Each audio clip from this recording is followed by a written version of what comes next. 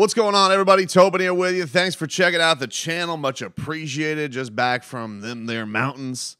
Fun vacation with the family. Definitely good to get a battery recharge. But I did do one video. You know, I had to wait for the mechanic to fix my car. That was a scary situation. You're off in these mountains.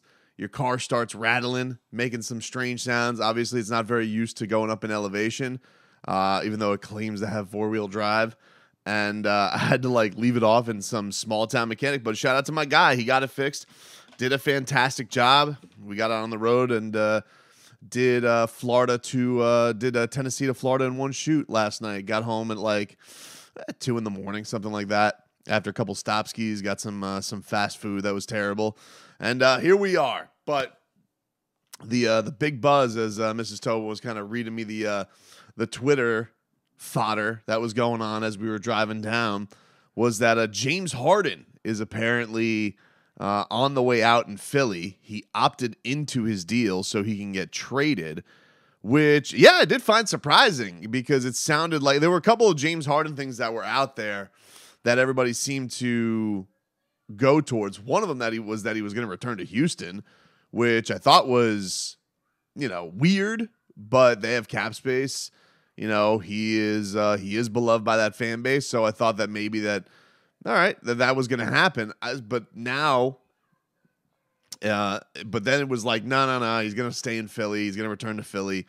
Okay, so that discount that he took last year seemed like it was going to turn into his long-term deal with Daryl Morey. Those two are tied to the hip. Figured that was going to be something that got done. But just because you have a long relationship with a guy, maybe you feel a little bit froggy with the deal. Maybe Daryl Morey. I saw some report that was that the Philly didn't want to get accused of tampering, so they didn't want to discuss his deal beforehand. That doesn't make sense to me. I mean, James Harden's their own free agent. I don't believe that's the rules. I think you could talk to your own guy about a deal. So that one's a little bit weird. Maybe I'm wrong on that, but I'm pretty sure if it's your own guys, I don't think that that's a thing where you can get busted for tampering.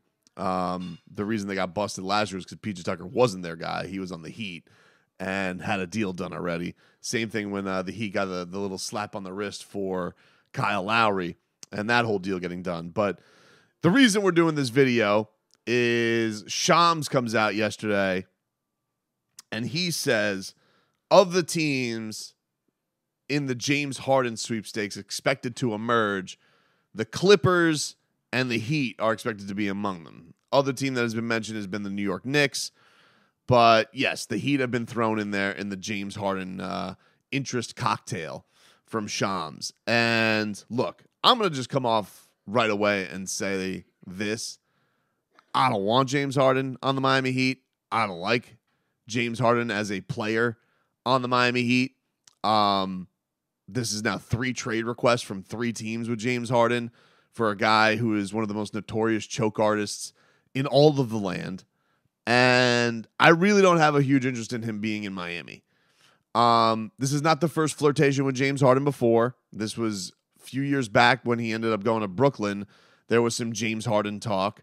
And even, remember Jimmy Butler, he liked an Instagram post and had said something to the effect of, yeah, I like the post. He was on the jump with Rachel Nichols. Had said that he just wants James Harden to be happy. I guess he's got a good relationship with James Harden. Has praised his game up and down. Jimmy has done this with a couple of Kyrie Irving, James Harden. He's done this with a couple of potential Heat players before. So do I dismiss it from the idea of will the Heat get into this talk? I don't know. I think that right now it's pretty clear what their focus is. Their focus is on Damian Lillard. And that's the guy that they really want to try and target. I get everybody here is frustrated with the whole Damian Lillard seems very unsure. In fact, yesterday he had another cryptic post on social media where he was talking about rain. He was like, what was it? It was like, I've been through too many storms to worry about raindrops, I think was the quote. Where the hell is it? Here it is. Survived too many storms to be bothered by raindrops. And listen, that's like, what Eric Spoelstra says. You know, when he says character isn't made of a bed of roses and sunshine, like steel, it's forged in fire between a hammer and an anvil. Right now, between the hammer and the anvil. This is the NBA. So, you know, him and Spo, right there together. But I'm not a James Harden guy. And look, it's nothing to do with, you know, you would think it has the culture stuff, the fats. It has nothing to do with that. It really doesn't. I don't care that James Harden likes to go to strip clubs. I don't care that James Harden has tanked his way out of some situations by getting a little chubby. I don't care about that. It strictly has to do with the playoff failures. I think it's just been well documented. The guy throughout his postseason career comes up so small, and you're basically going to be asking this guy to be your go-to guy, your go-to scorer in the postseason. And, you know, I just like, how many good situations does the guy have to be in to completely poop the bed and for you to feel like, oh, this guy's just never going to get over the hump that way, being relied upon? You know, he's now getting hurt. He's not as quick as he used to be. I suppose you could say maybe he's in a more comfortable situation with this team because, you know, Bam may not need the touches and Jimmy's not a guy who's going to demand the ball. You have two guys who aren't really going to demand the ball, right? They're going to be defensive stars. You're going to be an offensive star. But, I mean, it would have to be like for the cheapskis. And quite frankly, Daryl Morey seems like a huge pain in the ass to deal with, especially with the idea of you're dealing with James Harden going to a rival in your own conference who's beaten you in the playoffs. I just can't see it. I guess the Clippers are the front runner. That seems to make a lot more sense to me. I still don't understand what happened with the Houston thing. I don't know if like Ime Udoka just has no interest in James Harden and just rats off a ship on that. But I don't know why that just became a thing. Now, the big thing that the Heat got to look out for with this Harden thing, should he not come to Miami, is apparently they're like, oh, well, you got to watch out for the assets they're going to gather and then flip that for Dame. Because obviously they got to keep Joel Embiid happy too. Which, by the way, I will say this just as an aside, just so we can have it on the record. If Joel Embiid somehow demands a trade, and that becomes a thing, and Joel Embiid for Bam Adebayo becomes a discussion, just so I could plant my flag here right now, I am not interested in trading Bam Adebayo for Joel Embiid. I'm not. You could say Joel Embiid's a better player. Fine, statistically, I can't disagree with you. The guy won the MVP. But Bam's our guy. Like, Bam has been to 3 Eastern Conference Finals. He's been to 2 NBA Finals. You know, Joel Embiid's never been past the second round. And that guy has been, you know, given a lot of talent around him. And whether it be injury, whether it be not showing up, whether it be falling on the floor a gazillion times, somehow just can never get over the hump to get to the conference finals. So you tell me what that is and how that's going to age and what that's going to turn into. I'm just not interested in it. You know, if there's a world where you could get Joel Embiid and not give up Bam, I don't see that world. But if then I'll have the talk. I'm not completely against having Joel Embiid. I just don't see a world where you could get Joel Embiid without giving up Adebayo, and I'm not into that. But getting back to James Harden, and one of the reasons that I'm not also, and you know, there's a little bit of, there's always been this noob, I don't know what generation it is, idiots. I think Generation Idiot is what it should be on Twitter. That's like, oh, this guy is past Dwayne Wade all time, and I'm just like, because he flops and he can get to the free throw line a bunch of times. So did D Wade. You know where he did it? In the NBA Finals. Okay, you know where James Harden has never done it?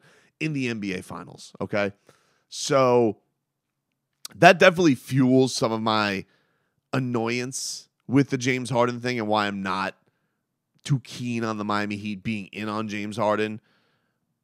I also just think that for me, I'm looking at